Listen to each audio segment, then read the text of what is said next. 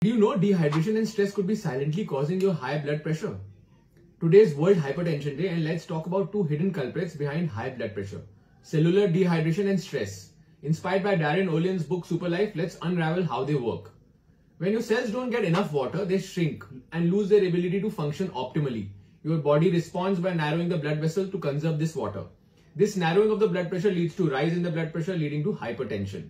But stress also plays an important role. Stress triggers the hormone that tightens the blood vessel and elevating the blood pressure. This combined with dehydration creates a vicious cycle that worsens hypertension.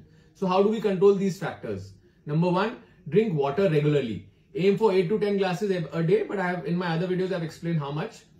Number two, practice relaxation techniques, meditate, do yoga, deep breathing exercises to relieve stress. Number three, reduce processed foods, especially foods high in salt, which cause more dehydration. Eat water-rich foods like watermelon, fruits, cucumbers, strawberries in your diet. Remember, controlling your blood pressure is more than just drinking water. It's about reducing stress and living a super healthy life. Let's fight hypertension together.